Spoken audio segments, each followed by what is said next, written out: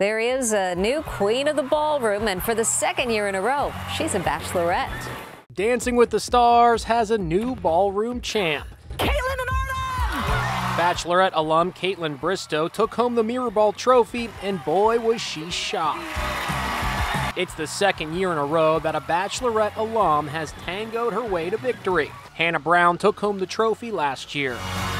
And the cast of Broadway's Tony-winning musical Avenue Q, along with their puppet counterparts, have reunited with an important message.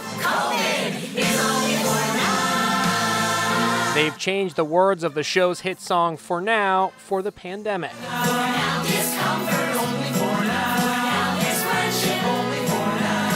Reminding us that these tough times will pass.